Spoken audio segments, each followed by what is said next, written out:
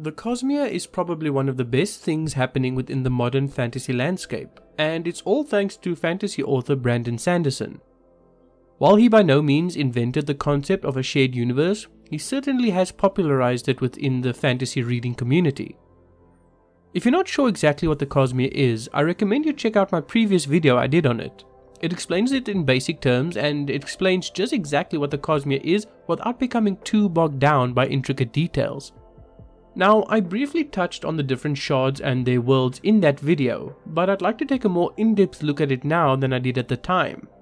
So, what exactly are shards? Well, simply put, shards are the fragments of Adonalsium.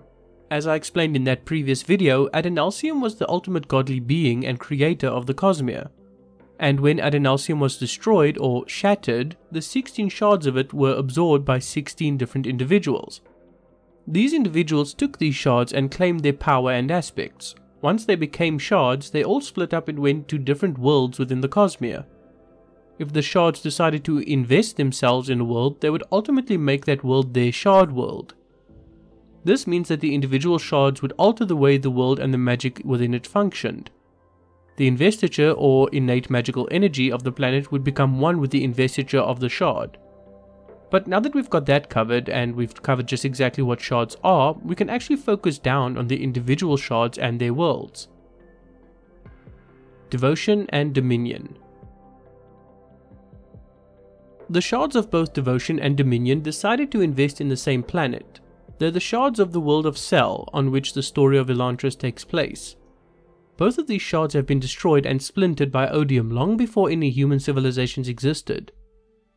While the shards and vessels may be effectively dead, the investiture still exists and thus forms the basis for the magic systems on Cell. For a further look into the magic systems of Cell, I recommend reading Elantris and the Emperor's Soul. Ruin and Preservation.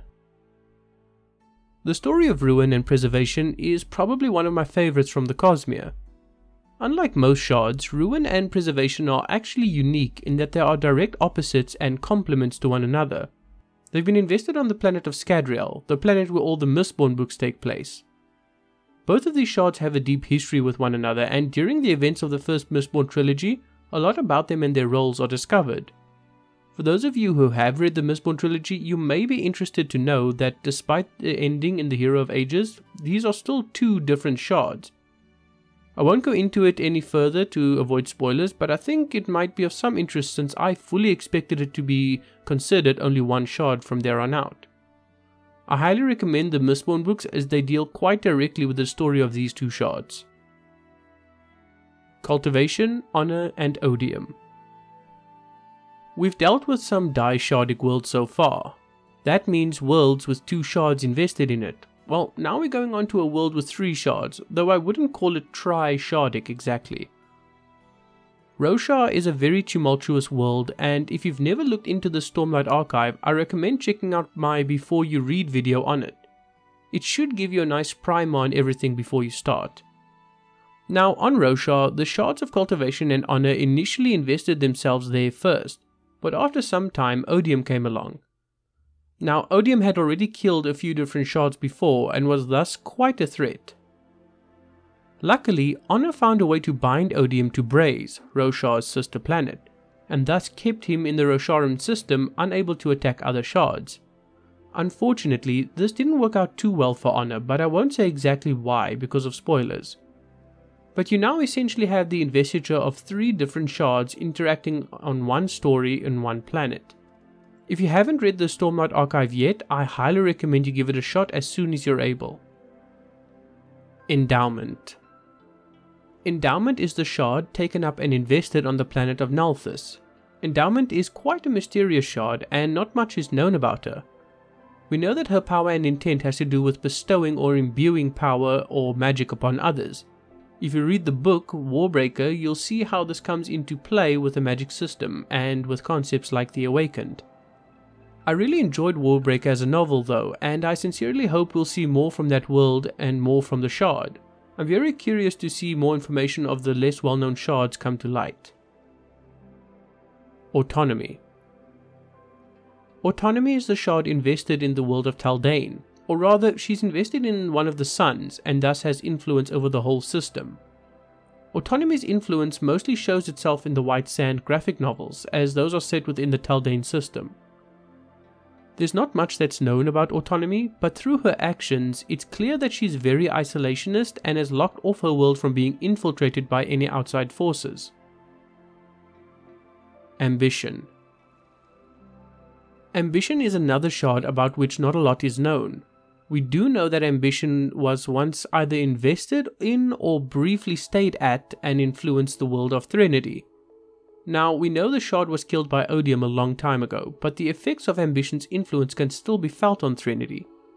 The novella Shadows for Silence in the Forest of Hell is the only work of Brandon set in that world, so it's not one that's well known by most people. I would be interested to see if we got any further information on the Shard of Ambition, though at this point it seems unlikely. The remaining shards.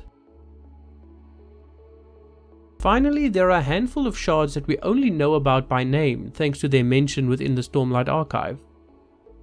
These shards are Invention, Mercy, Valor, and Whimsy. We don't know the state of these shards, whether invested, or any other information about them really. In addition to this, we also have another 2 shards that we don't even have the names to.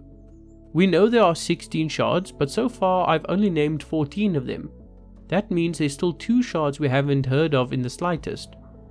I think this is quite indicative of just how early we are in the Cosmere's lifespan. We've still got very far to go and a lot to uncover. And I don't know about you, but I'm extremely excited to see where this goes. But that's been it from me today. I tried to keep this video brief and to the point. The Cosmere isn't really something you can compress into one video, and I think most of the information is best acquired through gradual exposure to the different works within the Cosmere itself. So if you're still a little lost, don't worry about that. I recommend you just take your time and read Cosmere books. If you want more in-depth detail though, I recommend the Shardcast by the 17th Shard YouTube channel.